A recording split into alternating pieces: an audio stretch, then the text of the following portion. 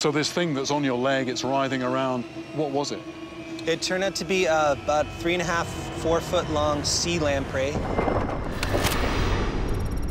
Sea lampreys are survivors from the depths of time. Like aquatic vampires, the adults are blood parasites that attach to other fish to feed when in the ocean, but they head into freshwater to spawn. Their mouths are made up of a powerful suction disc lined with rows of needle-sharp teeth. In the center lies the ultimate weapon, a piston-like tongue tipped with rasping plates, which bores its way into its host.